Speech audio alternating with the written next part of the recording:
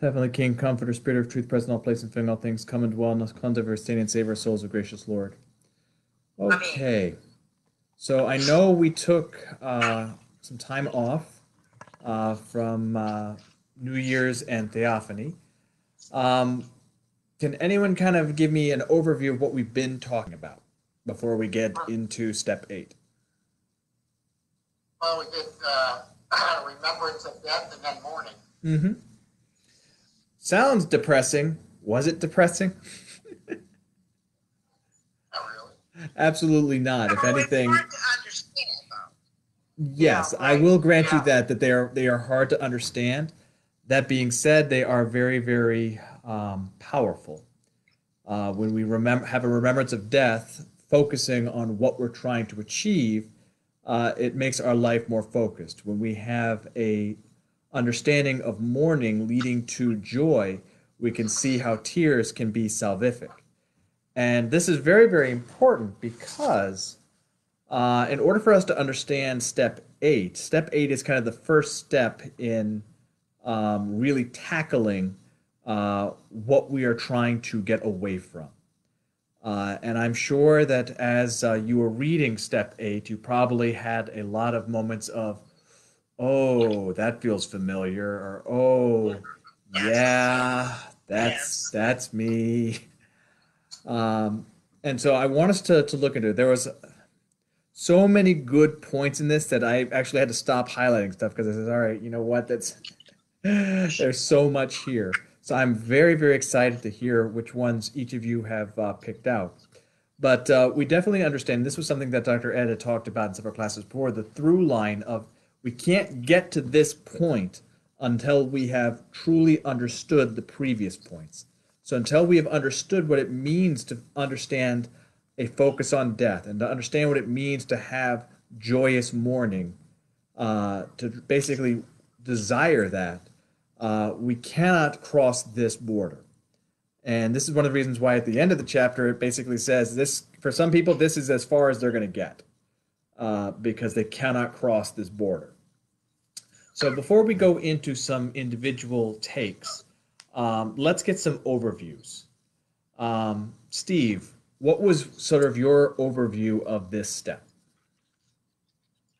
Well, really, that the only way to conquer anger really is through meekness and humility. Mm-hmm. Very, very true. Pat? Well, I found that he actually found a couple of positive things, I thought, about anger, if I was understanding it correctly. Mm-hmm. You talked about how basically you could actually use anger to beat anger Right. to Yeah. an extent, but it's you got to be careful with it. It's because basically you're playing with fire, and one of the later little spots, he talks about how when handled inappropriately, because it is such a individualized problem that in certain cases you need to run away from it entirely. Mrs. Tobias, And what are you asking for our overall? your overall take before we start going into uh, favorite lines or problematic lines. Let's go over our overviews. Like we said, more like, understanding that you can't, like, um, that it's a bad thing and you invite evil come into your soul if you're constantly, like, by yourself, and I've done the, hashing over stuff and upset and, and so forth. Mm-hmm. And, how you should not allow yourself to do that. That is just so damaging to your soul to constantly do that. To constantly, you see something and you get upset about it, thinking about it, even sometimes wake up thinking about it after you've slept, Mm-hmm. Because you're upset. Correct. This is not, that you should not be doing this. That is so Correct. horrible. Okay. Is Dr. Tobias there? Oh, yeah, way over here.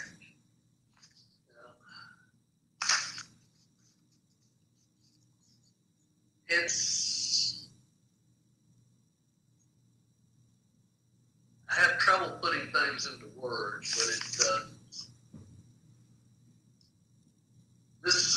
concept that the whole nation needs to look at today. It was my initial thought. That people need to forgive and forget. Well, we're not going to go into politics, but there is definitely a notion that we need to understand our purpose, to understand mourning, to understand death. And more to the point, and this is something that we're going to delve into a little bit more, is that we are going to be unable to tackle this particular demon if we are looking at the foibles of the other person. Right. Dr. Ed?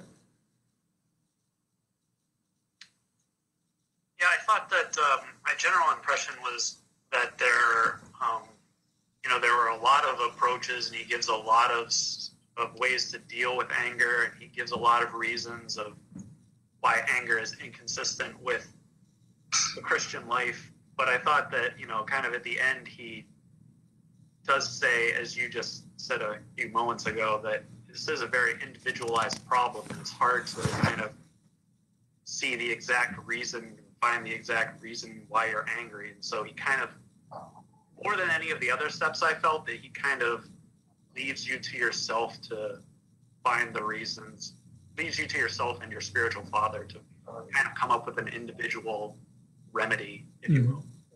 It was very physician-minded towards the end, talking about how we have to be delicate in how we try to extract it. We have to be delicate in understanding how our neighbor is dealing with it. That this is not something that you can just look at as a one-size-fits-all. So let's go ahead and look at some of our individual prospects of it. Mrs. Tobias, what was one of the ones that stuck out to you? Well, I sort of enjoyed 29 because it was like where he talks about, tell us, space idiot, what is the name of the father, who begot you, and the mother who brought evil, brought evil into the world. And he talks about, first I said, what does he say?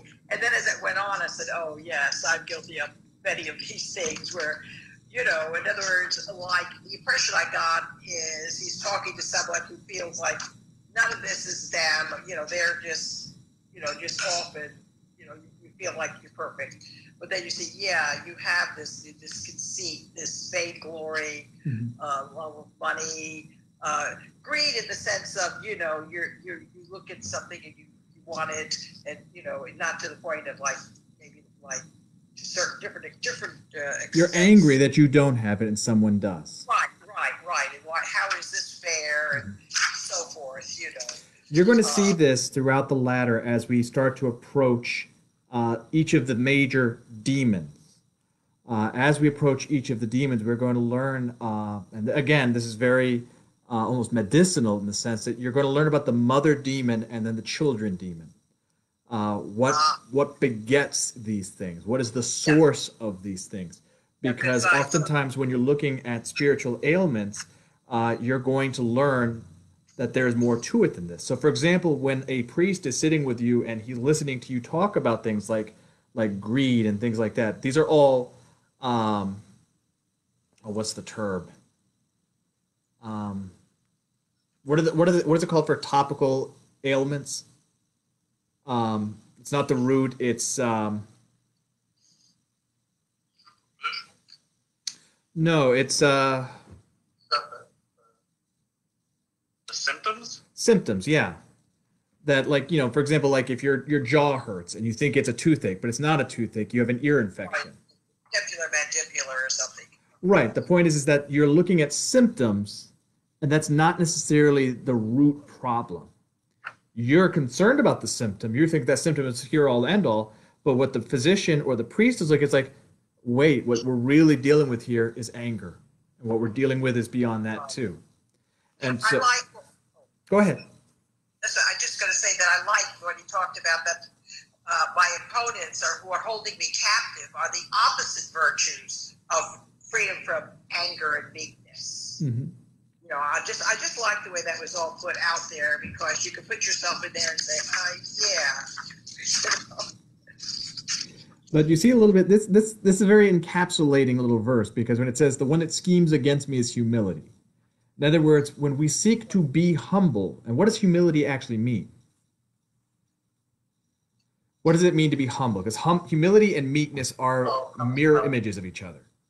I thought it was meekness, that you are accepting, that you are, you know, now I understand meekness, humility more, is that no matter what comes your way, be it praises or evil, or someone is speaking malice against you that you feel is the truth, you just, you know, don't let it go. Just let it go. Don't even say anything.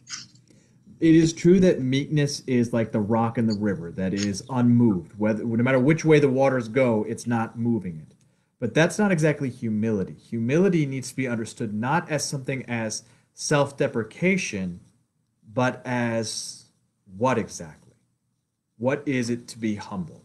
What does it mean to be humble?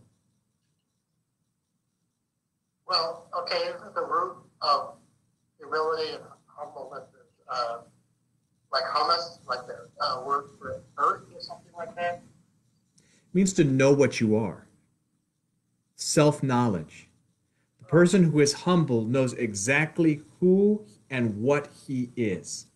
He knows his strengths, he knows his weaknesses, he knows what he is in front of his God. So to be humble means to know exactly who you are, to know what you are, your strengths, what you should have, what you shouldn't have. That is humility. That is why God, Jesus Christ, is perfectly humble. Jesus Christ was not self-deprecating. Jesus Christ was humble because he knew who he was. He didn't make outlandish statements or genuflections towards something that he wasn't. He was humble and meek. So these are two powerful virtues that basically make you immune to anger. Because if you know who you are, to actually know yourself, then it doesn't matter what someone says about you because you know who you are. You're not being influenced one way or the other. I know what I am. I know where I am in my progression of my life. So I know what I am. So I am not going to be angry by that. And to be meek means that I am unmovable. So in order to basically get away from each of those things, to scheme against the villainous symptoms of anger, is to know yourself, to find true knowledge of who and what you are.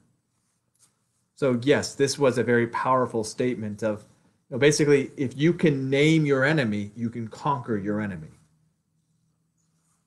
Dr. Tobias? Well, 22 struck me because we had been talking earlier, can't remember if it was in class or just personal talk, about how one person can affect the other, and how one person can cause turmoil, like you throw a rock in the water and the ripples go out all over. But then just the converse could be true by someone being humble,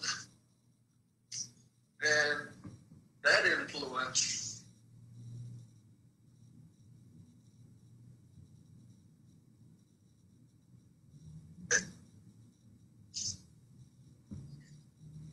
Absolutely. That is the crux of spirituality, is that one person can bring peace.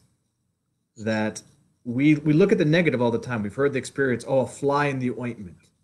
That, they ruined it. They ruined it. Whereas one person can bring peace. One person can bring calm. And I love that image that he uses of a skin of oil on the water. The idea that it's perfectly smooth. And we see this within the person of Jesus Christ, because in that moment where the disciples were in the stormy waters, which is analogous to the stormy waters of our soul, the anxieties that we're feeling, the worries, the fears, and one person with just a word, and it was like glass, like oil on water, smooth. And so that person who is calm, who is meek, who does not rise to the occasion, can cause other people to be calm. It's as if it sucks the oxygen out of the flames of the temper around him. It's amazing. where you're getting heated, and then you see someone absolutely serene. And you're like, oh, well, I guess maybe I'm not as angry as I think I am. Because that one person present is so calm, so peaceful, that it changes the way you look at the situation. So yes, it is nice to look at as a positive example to say, yes, it is possible for a saintly person to do this. Well, Father, I think it's the Ethiopians when they once come into church, but they're Trians. Is that the same thing? Well, I still, remember. I think he's passed since then, but this one man was to me so holy. I mean, he emanated. When you were near him, you just felt calm. Mm-hmm. Because he himself, I don't know. I felt this is a holy person because you just felt it. And to this day, I still think of him. When people are holy, the grace wells out of them like they're like water spigots, and it just keeps flowing out of them. And you feel good being in their presence because you feel their peace flowing into you. Yes, I mean, it was an amazing man, really. You just felt it. Pat? Okay, I am too, but number 15 I thought was so interesting because he contrasts, if I'm reading it correctly, an explosive kind of anger, Mm-hmm. which is not as insidious as a quiet but seething kind of resentment that builds up over time. Mm-hmm. That the explosion of anger can be like a release and help you let go of the anger, whereas if you don't, it kind of builds up inside of you. Am I reading that one correctly? No, you're reading it correctly. That basically, like any sin, it is far more damaging when we give it a home to rest in. So that momentary flare-up of passionate anger is bad, but it is not as bad, even though you think that it's because it was explosive, but it's not as bad as that seething remembrance. Because anger, I need to find where it is, where it talks about the idea that basically it's remembrance of wrongs.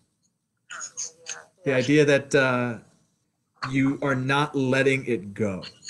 Yeah. And because you do not let it go, and you're always thinking about that injury. That's number 4. Yes, the beginning of freedom from anger is silence at the lips when the heart is agitated. The middle is silence of thoughts when they are mere disturbance of soul. And the end is impenetrable calm. Yeah, that's the success. Number 5, anger is a reminder of hidden hatred. That is to say, remembrance of wrong, that hidden poison inside you. And the thing about it is why that insidious one is there is because, and this is where number 5 really kind of hits at the point of what you're talking about there, Pat, is that anger is a desire for the injury of the one who has provoked you. And it's funny because I hear so many times people say, oh, I don't want anything bad to happen to that person. Well, but yes, you do, because you're angry. You can say it's like when someone says, oh, I'm not bothered. It doesn't bother me. It's like, well, I think you protest a little too much because your attitude is certainly showing the opposite.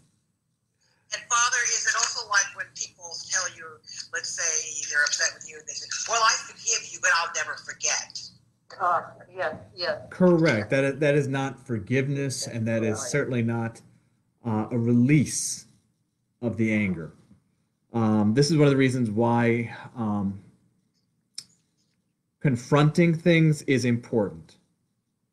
Because what happens is that when things are not confronted, when you do not address a grievance with a brother or sister, it has a tendency to fall into this.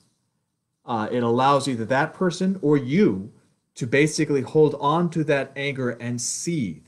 And then it becomes that poison that just constantly gets building. And so that's why it is far better to address something, even if it's uncomfortable. Because one of the things that we have a tendency to do as humans is, forgive and forget. Well, we didn't really forgive, and we really didn't forget. We're just hoping that it doesn't happen again. But then when it does happen again, we get angry again. And what we've done is we've not allowed the other party to heal either. And so it's very, very important that we address things, even if it's going to be uncomfortable, because that allows us to actually heal from it and not allow this anger to seethe inside the other person. Does that make sense? Yeah. Father, in Patrick Michael's letter, he said something to this very point. He said, I myself find it much easier to allow myself to get angry and sin, not a little bit at a time, coming to God in prayer and confessing my sin in order to remain as humble as I can. Let me pull this up. Thank you for reminding me. I completely forgot to pull up his letter for class. It's in the second to the last paragraph of his note. Was that from Pat or from Steve, the letter? I sent it to you on the 13th. Okay. Pulling it up. There it is. Okay.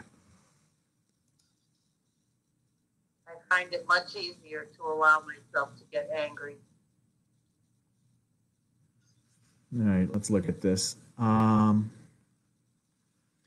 no, I'm just going to read the entirety of his letter because oftentimes it's actually a powerful discussion point. And then we'll do Steve after we do Patrick. While studying this step, I was asked to focus more on meekness than anger. For myself, I find that conquering the passion of anger leads to humility. There is a time and a place for anger and a time for being meek.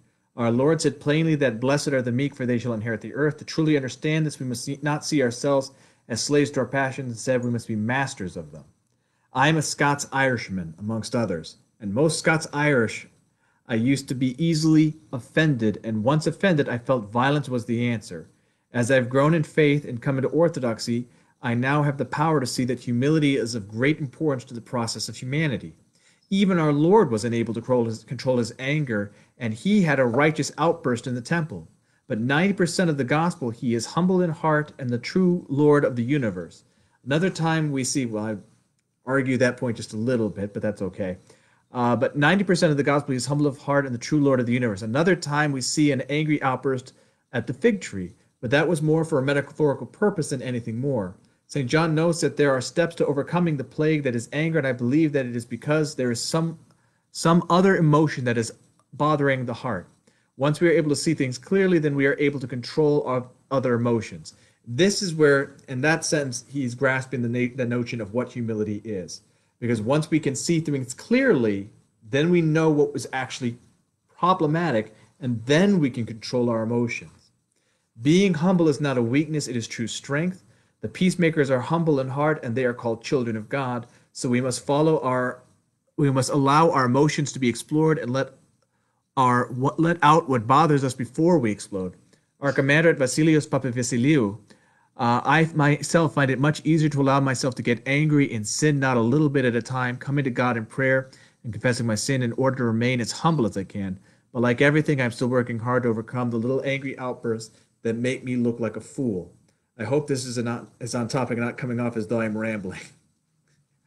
Not at all, Patrick. There needs to be an understood thing that when Jesus Christ was angry, his anger was righteous anger. It was the kind of anger that we're talking about here, which is appropriate.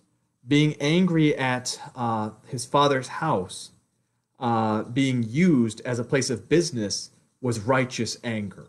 Where he is destroying basically the marketplace that is making a mockery of the temple.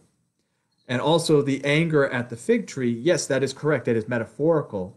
And as a part of creation, it's basically showing us what is awaiting us if we do not bear good fruits. So it's very, very important that we understand humility as trying to understand what's wrong. How can we fix ourselves if we don't recognize in ourselves what is wrong? That is humility. That's what leads to meekness. So very powerfully stated. When he says there, we are able to control our emotions. Is that like the last line of this whole step? where he talked about he who wears it by nature will perhaps wear no other crown, but he who has won it by sweat has conquered all 8 together. Mm-hmm. They're referring to 8 emotions or The 8 passions, 8 passions. kind of the mother demons that he's going to be talking about.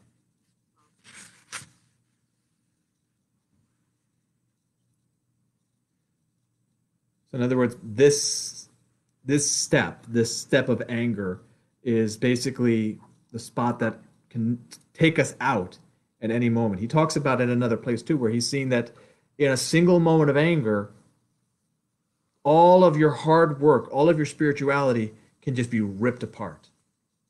Now, another reason why this is so problematic and why it is so damning is because anger, by its very nature, is judgment of others. And by the Lord's own metric, we are judged by how we judge our brothers and sisters. So by getting angry at our brothers, we have a problem. And this is one of the reasons why I love the line 27. I once saw 3 monks receive the same injury at the same time. One felt the sting of this, but kept silent. In other words, he recognized himself, he got angry, but then he was like, no, stop it. Don't do this. The second rejoiced at his injury for the reward it would bring him. In other words, he that reached that holy state of when bad things happen, he was like, oh, thank God. Yes, wonderful. Go ahead. I don't care. Very holy person. That's the next step. And the last, but was sorry for the wrongdoer. And the third, thinking of the harm his erring neighbor was suffering, wept fervently. To the point where basically he was not grieved by what had happened, but saw what was happening to his brother, his neighbor, and that choked him up. He was so sad. And fear, reward, and love were to be seen at work. So in other words, these are the 3 ways that we can conquer our anger. Fear at what anger can do to us, how it can lead to judgment. Reward of understanding how not getting angry is in itself a reward and brings us closer to God. And then love. If we are able to love our brothers and sisters, to not get angry at them, then we become like God himself. That's our goal. And so that's the powerful notion of just how dangerous anger can be. It can ruin everything because we lean into the judgment of our brothers and sisters and therefore render our forgiveness moot. It's that deadly. That's why forgive us our trespasses, we forgive those who trespass against us is so important, and it cannot be in lips only. This is why Jesus Christ said, with your heart, in your heart, you must forgive. So Steve, let's get to you now. Which one was your favorite? Well, actually, I passed it to go to it first. I didn't have to, but that's fine. 14, it's just very beautiful, and succinct to the point. If the Holy Spirit is the soul, as he is said to be, and as he is in reality, and if anger is the servant of heart, as it actually is and is said to be, then nothing so prevents his presence in us as anger. That is so, it's like a mathematical equation. It's like logic personified. It's like, if this is true, as we say it in, just, theory, but it is true. It is actuality. This is true. And so the reality is, yes, if we are trying to acquire the Holy Spirit, as St. Seraphim of Sarov says, that's our goal too. To acquire the Holy Spirit gives us the virtues of the Holy Spirit, the fruits of the Holy Spirit, makes us like God, makes us recognizable to God, by God. So in order to acquire those fruits, we have to get close to the Holy Spirit, to invite him in. Well, nothing is going to push away the embodiment of peace than anger. When we are angry, we shove away the Holy Spirit. There is no room inside of us because of that. And that is very, very frightening, very, very dangerous, because essentially When we are angry, we are telling God, get away from me. That is one of the reasons why when we see the parable of the 10 virgins, when we see other parables, when Jesus Christ says, I have no idea who you are, that's why. Because when we are angry, when we push away God, how can he recognize us? Because we've given in to our anger. So this step is so quintessential because it shows us how we are basically able to be brought down low immediately. This is one of the reasons why in the icon of the ladder of divine ascent, you see a priest, I think it might even be a bishop, towards the last step getting pulled down, because this step can pull us that way even if we were near the very top. It's that dangerous. And so it has to be handled like a serpent, like the snake it is, and not, as Pat said, allowed to slither in. That seething anger is poison. It's like quickenine. It's arsenic. It's whatever you want to call it. If it's in you, it's going to kill you. And that's no joke. Dr. Ed?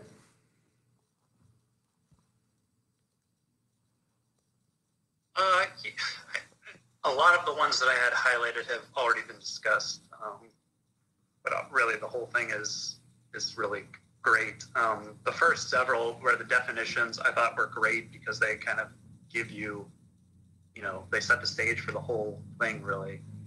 But I guess I'll look at number 25, even though it seems like one of the most of the explicitly monastic passages here, where he's talking about someone who is easily overcome by conceit and temper should flee to the monastery, and they should seek out the most austere one, and that by being insulted and physically thrashed, trampled on, and kicked, he can wash out the filth which is still in the perceptive part of his soul. And you should believe the popular saying that reproof is the wash tub for the passions of the soul. And I guess this is kind of the part where it seems like you can actually apply this to even for non-monastics.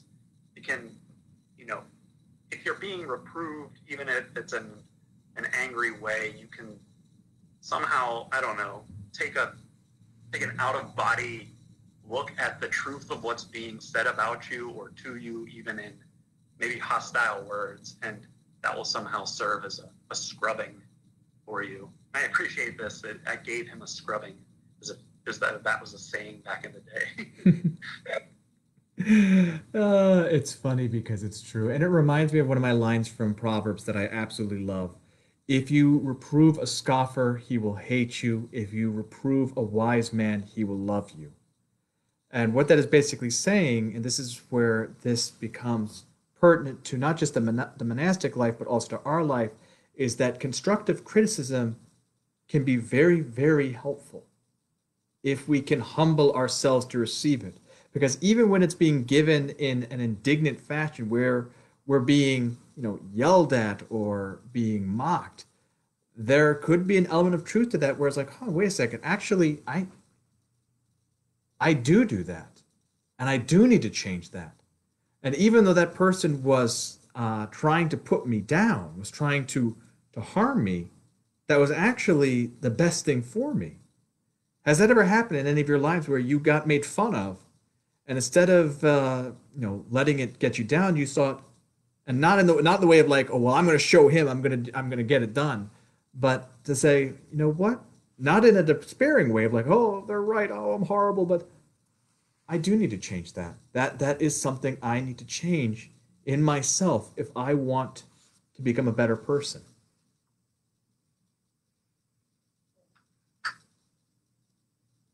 I think that is a very, very, how do I put it? Where the rubber meets the road, as it were, with this step is, how do you deal with constructive criticism? Do you react in anger? Or do you accept it with joy? And Father, speaking of constructive type of criticism, I'm reminded of another passage that I thought was great, was 20, about using a lancet rather than a stick. So, and I took that to mean to criticize someone gently and constructively, if you will, rather than hammering at them with a stick. Absolutely, because the reality is that when we beat somebody with the stick, unless that person loves us, that's why it says like unless absolutely necessary. And that's kind of like any parenting. Like you don't spank unless you absolutely have to, because what happens is that when you are trying to admonish somebody, if you do it in such a way that you're putting them on the defensive, then they're not listening to you. They've put up their guard. They're completely blocked off. But if you're able with love to gently talk about what needs to be changed, you're far more likely to reach in with that lancet, which is like these little tweezers, and pluck out the offending particle that can lead to the infection.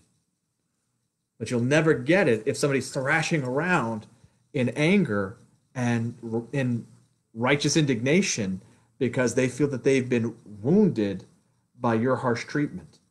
And so this is one of the reasons why even when somebody is correct in their argument, it doesn't matter if the way that you address it causes the other person to not hear you. Too harsh. Exactly. And even for myself as a priest, I've learned more to grow on this, to learn how to deal with that, because there were times where I would get upset at certain things and I would think, oh, I need to give them a strong talking to.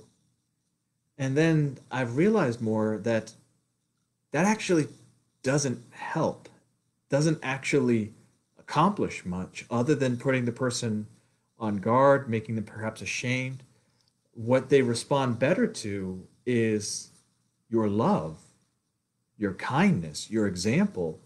And sometimes if you, in a roundabout way, in a gentle way, talk about an issue where they're not even aware that you're talking about them, and then they, in their heart, is like, yes, that's right, that's right, that's right, not knowing that you're leading them to address something. And then they come away saying, wow, I think that I should change like that. Really? That's beautiful. Never knowing that that's where you wanted them to go in the first place. And so that's why it's so important to understand that reacting in anger or trying to beat someone over the head with something is certainly not going to help them, not in any kind of long-term function. Now, some people, as St. John the Latter says, some people need that. That the only way they're going to be saved is to be beaten with an inch of their life, both metaphorically and physically within the monastic life. But of course, he's, again, similar to what we were talking about before with the regarding the dungeon. That is an extreme example meant to basically call to attention the broader strokes that is supposed to help us. Does that make sense? I'd like to add a little something to the analogy with the lancet.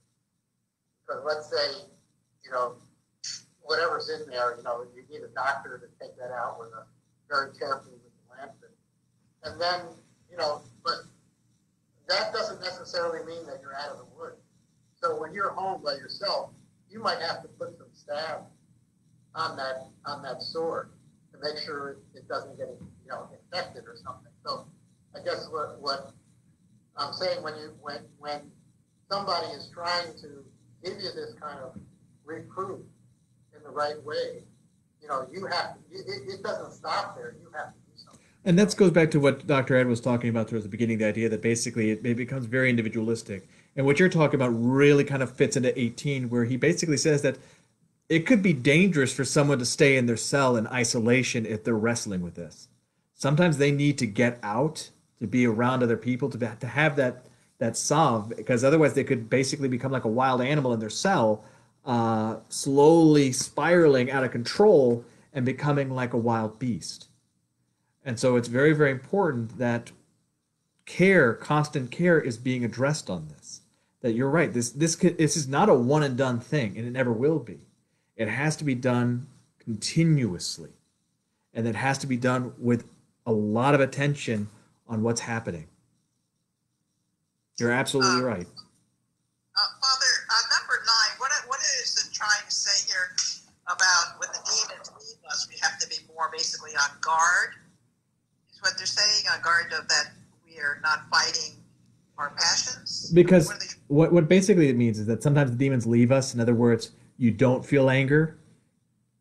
And this is very, very dangerous, because what can happen is when you have not been, ready for the fight, what happens? You lower your guard. And then something happens, and then you are completely enraged, completely upset, and you feel like, well, wait a second, I thought I was a good person. And this is one of the reasons why, and I've seen this so many times in both confessions and in life, of people that not only did they get beaten by the demon, but then they get angry at themselves because they got beaten, which leads to a 1-2 from the demonic kind of bringing the person to utter destruction. And that's why this happens, is because the person was led into a false sense of security. This is one of the reasons why anytime things are going well or calm, I'm on edge, because I know that something is going to happen. Not because God is out to punish, but because we are in war. And when you're not prepared, that's when the enemy is going to get you. He's going to make an attack, and you may not be ready to face that attack. And especially with this particular passion, because it can be ruinous and take all of your gains and completely throw it out the window, you have to be especially on guard for this. And that's why... You do that? What was that? The demons deliberately would do that kind of thing, where they just sort of like... They play the long game. They know what they're doing. They know that if they can get you lull you into a sense of, everything's okay, we're fine, I'm a good person. And then, boom. It's kind of like sometimes you see on occasion very sad times when someone that you saw was very religious, very pious, very faithful, but everything was going well in their life. And then suddenly tragedy hits, something very bad happens, and that person's faith just goes away. And the person says, well, why did this happen to me? I was a good person. I'm a good person.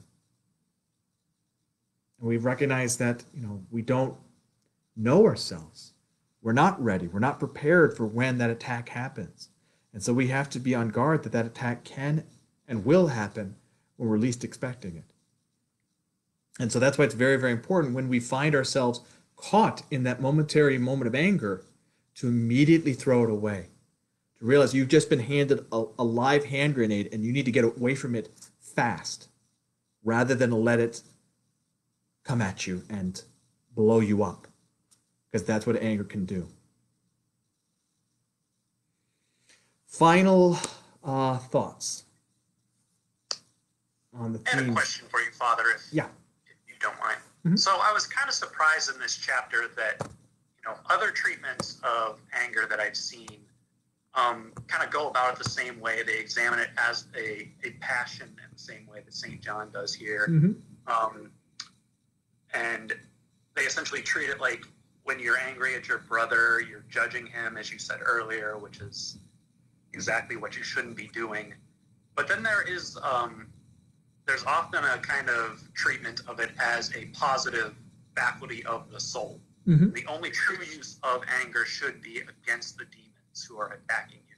Correct. But St. John doesn't really get into that here, and I'm wondering if I've just missed it, or maybe you have a reason why he doesn't treat it here. Why he's not looking at the idea of righteous anger? Yeah. I'm only going to be theorizing here, so I don't want this to be taken as necessarily the Orthodox answer on this.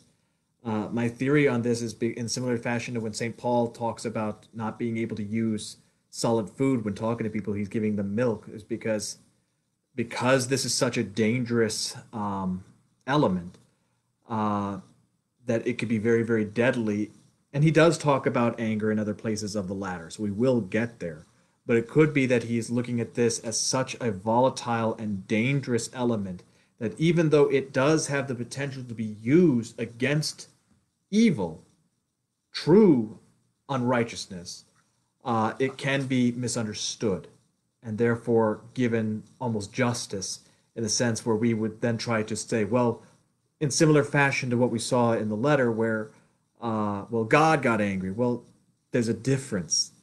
There's a huge difference in that. And so I think what he's trying to get us to do by speaking in the hyperbole and not even addressing that element is to basically say, this is deadly dangerous. You need to flee far, far, far from it. And then when you probably get a little more advanced, then you can deal with that anger and say, okay, this is how you would apply it to this. We get angry at the warfare. We get angry at the enemy that is actually attacking us. And we do see it to a small extent in the sense that if we look at step 29, where it says, tell us, base idiot.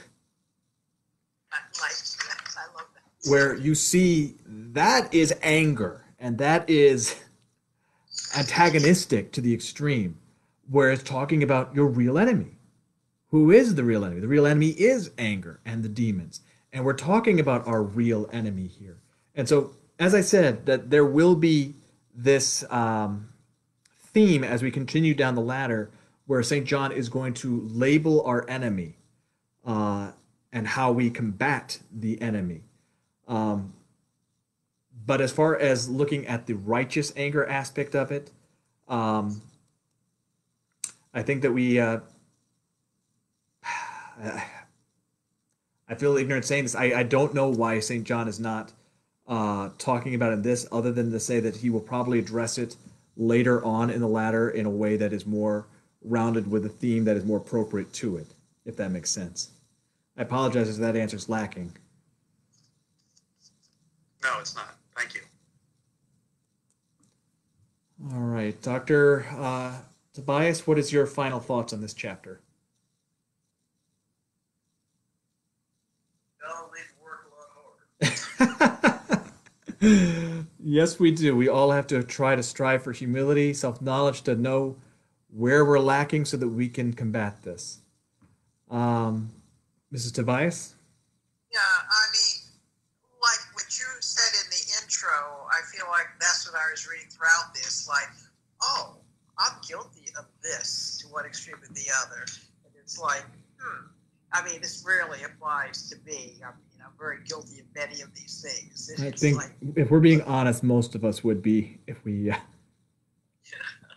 I thought, well, and I see, well, I shouldn't be combating this, you know, and I don't think a lot of us realize we should be combating this. We just let it rip, so let it fester, and we're not even maybe talking, but just something, we're just like, you know, and that is not a good thing. And reading this, that brought a lot of that to the forefront. This is beautiful because the reality is that the evil one thrives in our ignorance of this. And unfortunately, we see so often, many times in ourselves, this idea of self-righteous justification. I'm right to be angry because, as opposed to recognizing that even if that's true, it's damaging you, it's hurting you. And then what unfortunately happens in these cases of self-righteousness, it's like, then you get angry, so, well, I'm angry at you that now I'm angry and hurting myself. So it's very, very destructive to the self. And so the only way to do that, as we said at the beginning, is remembrance of death and mourning to even approach getting to humility and meekness. There's no other way. Steve? Well, just this, I guess this thing about letting something seed and building up resentment over time. I think that's really important to watch out for that. Because, like I said, if you don't do that, if you let that happen, it's just going to burst out. And that probably, I mean, that could be more dangerous, although it could also jar some change. So, but this is as much as maybe that one point was for monastics, but it seemed like the rest of it. Which part is that, Steve? Right. Maybe there's the one point that was written for the monastics, but it seems like the rest of it is for all of them. Absolutely. I agree. And it kind of gets to what you just said, Steve, that there could be good from sometimes an outburst. For example, when Jesus did what he did, of course it was for good. And this really gets down to the idea of intent. Why are you doing what you did? If you're doing it because of anger and wanting to be justified and wanting to conquer another person and show you are right, even if in the end there will be quote unquote a better good, then that's a problem. If you did something that could be considered, like let's say, for example, a police officer tackles somebody to stop a crime. Now, if that police officer did it out of malice and hatred towards the person that he did it to, that's a problem.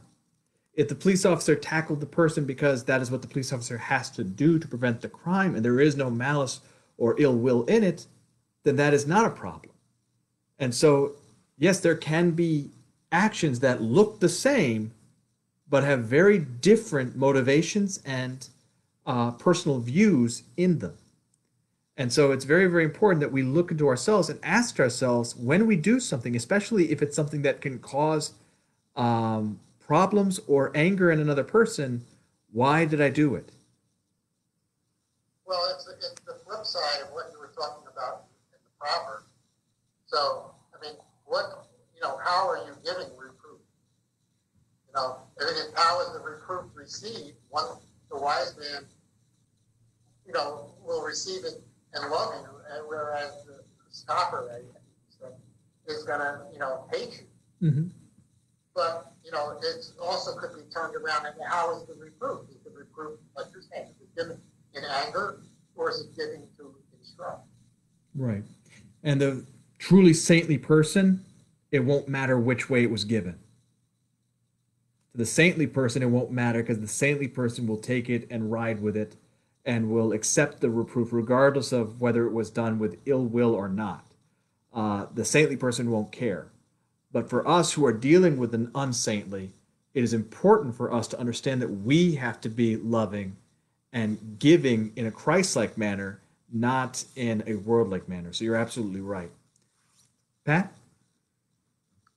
Well, I agree with Steve. Of all the steps we've covered, and Mrs. Tobias, of all the steps we've covered, I think this one is really the most approachable. And you don't have to be preparing for the monastic life to get something out of this step 8. And I do have a question too. In my mind, I'm making a distinction, maybe not correctly, between being angry at something that's being done to us, which is dangerous, versus being angry at an injustice that you see out in the world, being angry at a system or a group of people that are being unjust toward another group of people. I see. So you kind of answered your own question as to where it draws a line. Is that you can be angry at injustice without being angry at the person or the people.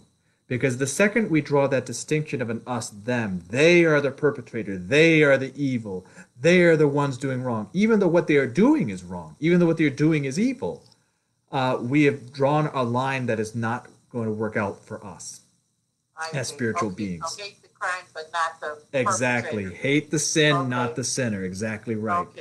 Okay. So I'm upset at what is happening while still loving you as a person. Oh, that's rough. That's hard. It's a hard line. It's a very hard line to follow. Dr. Ed? Yeah, I think like everyone, there were certain things in this that really hit home. One of the things that occurred to me is like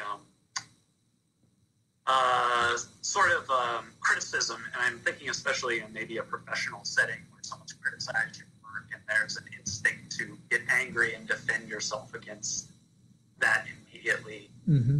Even though you might recognize, their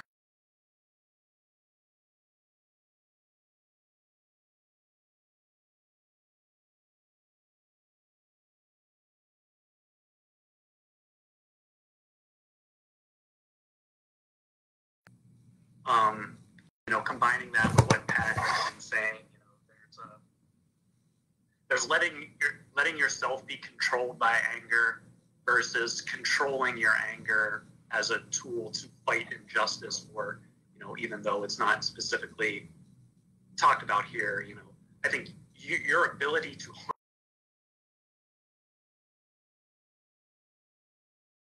is different than the type of anger that's really being talked about here. Correct. In the very last line in 29, where it's talking about,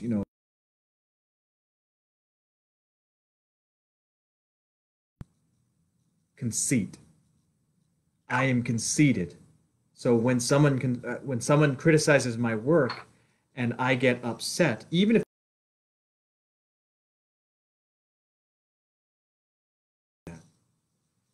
and that's true for a lot of us. But that's the mother of it. That's anger is the main thing we're dealing with, the unruly son, but his dad is conceit, self-pride, and things like that. And that's where it becomes the intent behind it. Why am I angry? What has got me angry?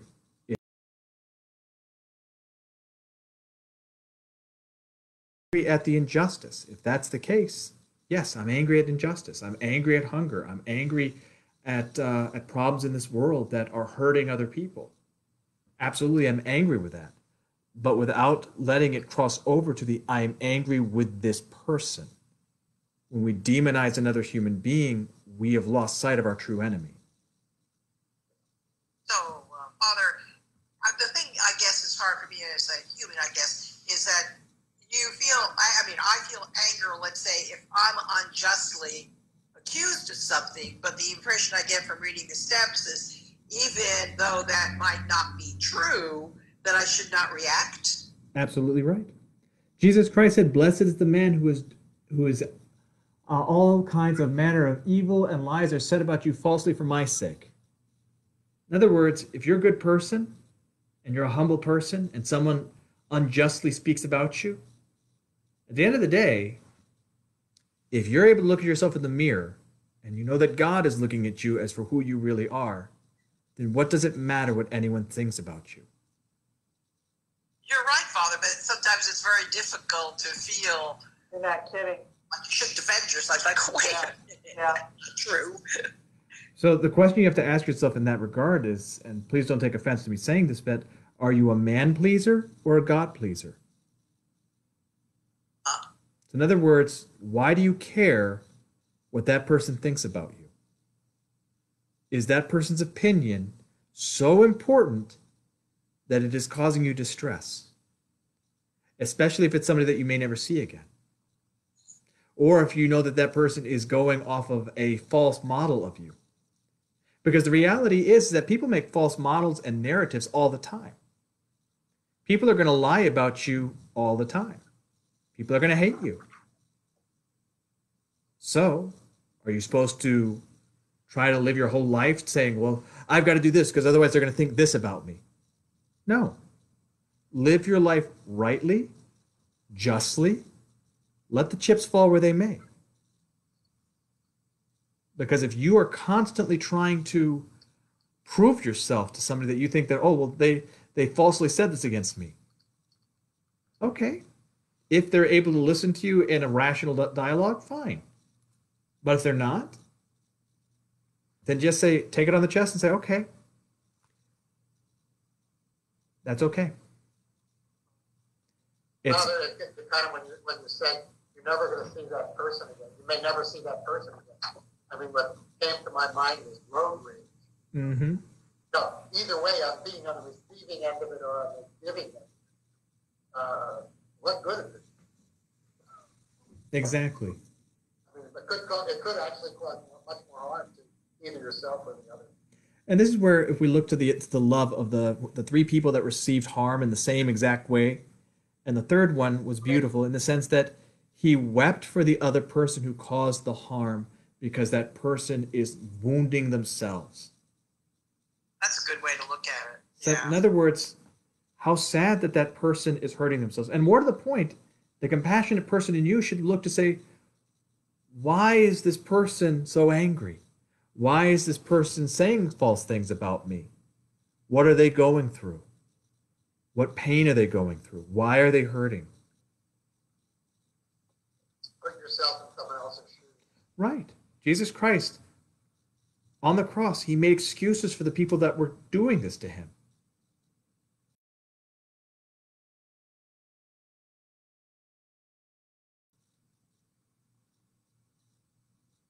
So I will be, honest and say I'll be the first to say that, when I am falsely maligned, I get upset.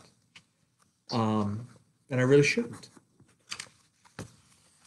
The reality is that when someone says something falsely or judges our character in a way that we don't like, we need to ask ourselves, is it true? If what that person is saying is true, okay, then I need to change. With God's help, I need to change. If it's not true, then endure it and say, okay. And pray for them. Pray for, I'll always pray for them, but to live in the upright way, to say that, what, regardless, God will take care of me. God took care of St. Nectarius. God took care of Abraham. All the bad things, all the lies, all the things that they went through in their life, God always blessed them and took care of them. The way I look at it is that, when bad things happen or lies are said about me, I look at it as, well, if it's God's will that I be protected, that I will be protected. And no matter what anyone says, no matter what lie anyone says about me, I will be able to conquer and go forward. However, if it is God's will that I endure this, and that it is for my soul to be humbled and harmed, then I know that he will preserve me, because I am not better than St. Nectarius, who endured all of the lies and the scowling and the scourging that he went through his entire life. And even when he died, he was not redeemed until years later, and then the sanctity of his soul was shown to the whole world. I'm not better than him. And so therefore, if he was able to endure those things, despite the fact that he is so holy, I've got nothing to say. So I have to trust that one way or the other, God's will be done. It's up to me to live the kind of life that is okay, that I can look at myself and say, you know what, I'm doing the best I can.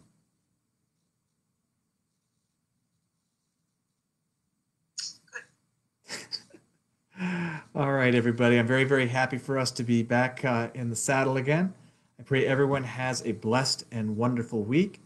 Tomorrow morning at 6:30, we'll be having the liturgy for Saint Maximus the Confessor. I think, Dr. Ed, you and Dr. Marina are going to be there? Yes, I believe so. All right. I pray everyone has a wonderful night then. God bless. Nice, Father. Nice.